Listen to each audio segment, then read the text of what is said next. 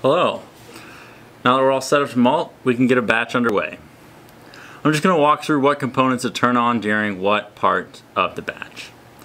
So, as you can see, we've got the large manual valve beneath the conical. And for most batches we run, we'll rinse the grain a few times with this arrangement. As I mentioned in the setup video, we just let the dirty water, perhaps with some sediment in it, run out of the conical and to our floor drain before attaching a conical tank to our Acro. This prevents overstressing the various filters and drain valve. You'll place the grain on top of the false bottom and fill the tank with the hose from the top. Agitate the grain manually and sieve off any waste. You'll likely need to rinse several times. And so now we move to the steep air rest assembly, which is the first assembly you'll use during malting. So when we're ready to begin the steep, we'll fill the conical up with water using the garden hose sprayer until the grain is submerged at least a few inches. At this point, we can start our recipe schedule. I'll turn the knob for the drain valve, indicating I'd like the drain valve to turn on or open after a set amount of time. If I want a steep to end 8 hours after I start it, I'll set the drain valve timer to 8, press reset, and the clock will start. Meanwhile, throughout the steep, Acro oxygenates the water with an air pump, which you can set to turn on at different intervals. I simply turn the knob for the air pump and press reset on the controller to start the 15-minute each, 30 minutes total on-off cycle.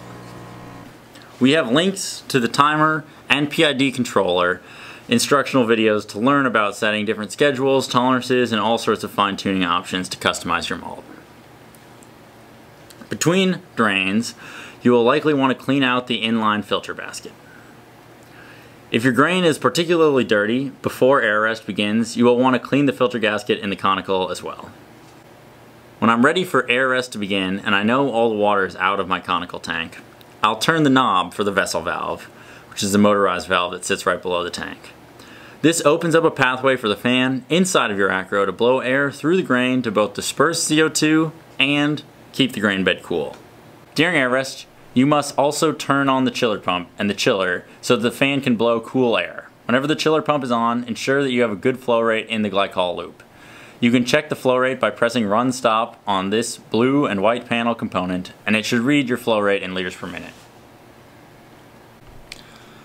After opening the vessel valve, I'll want to set my fan and fogger to controller.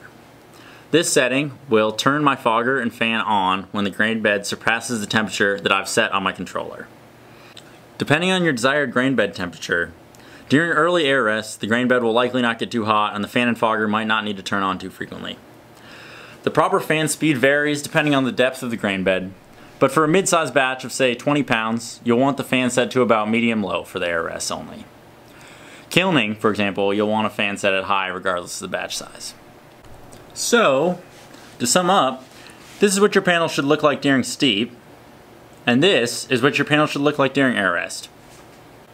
For the next minute or so, we're going to look inside of Acro so that we can better conceptualize what exactly is going on. For the steep, the interior components are simple. An air pump sits inside the Acro and will pump air into the conical through tubing, the air pump assembly, and the racking arm. When you're ready to drain the conical, a ball valve inside the Acro turns on and lets the conical empty.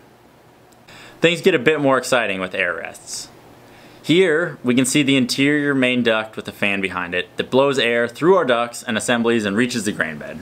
Acro has the ability to cool and humidify that air so that we can successfully regulate temperatures during air rest and germination.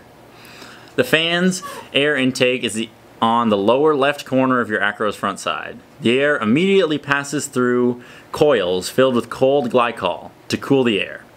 Then, as you can see, there's a plastic T that joins the cold incoming air with the water vapor from our humidifier box generated using ultrasonic foggers.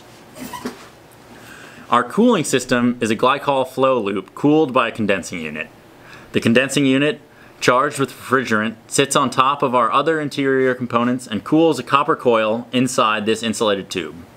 Inside here, glycol is pumped past that copper coil.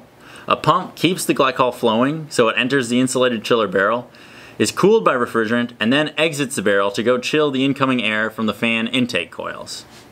A temperature sensor inside our flow loop is connected to the PID controller labeled chiller temp So the condensing unit will be switched on when the glycol loop warms past a set temperature.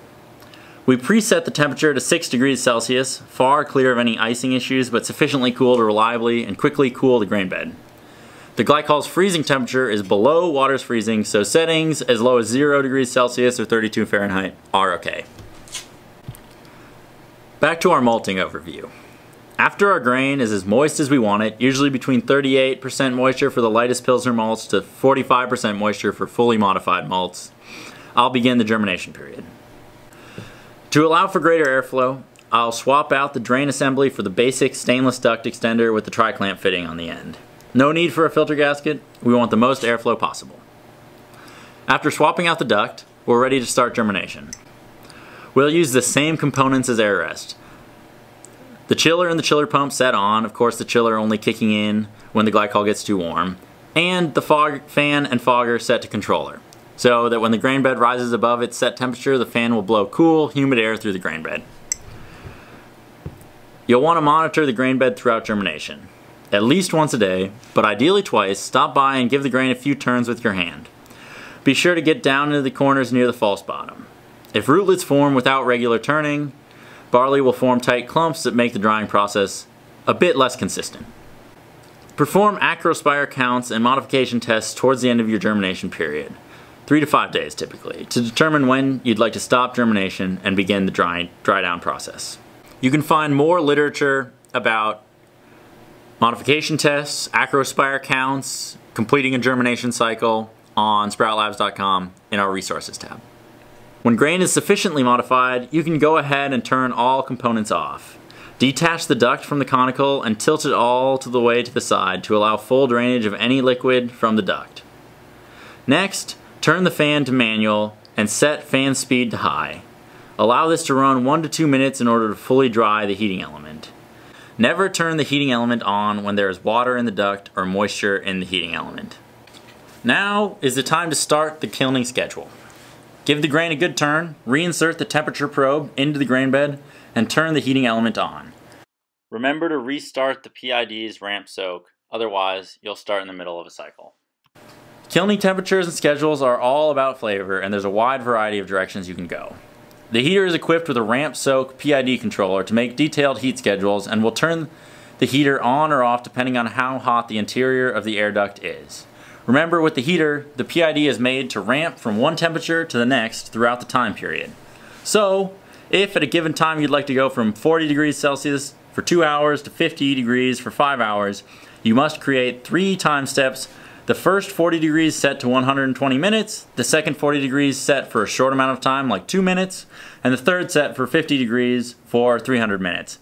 That 2-minute second step will ramp the temperature from 40 to 50.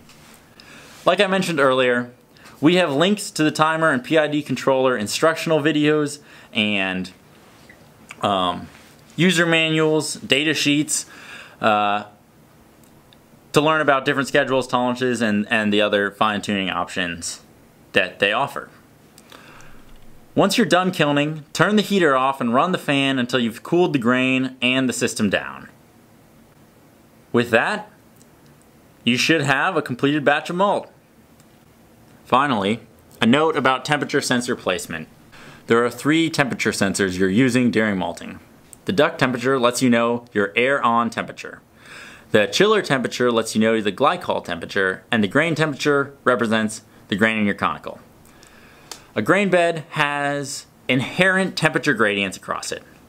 During cooling, the bottom layer will cool first and push heat up into the higher layers. During kilning, the bottom layer heats up first and sends moisture into the top layers.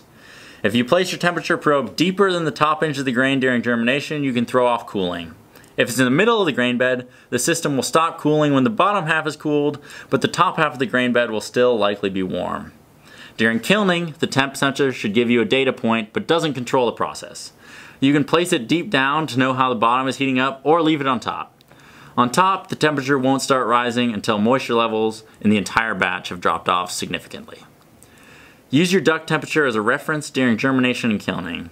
It allows you to validate that you're blowing cool or hot air up into the grain bed. With that information, you should be good to start a batch of malt, and be sure to look at sproutlabs.com for various other resources on getting the best recipes, and happy malting!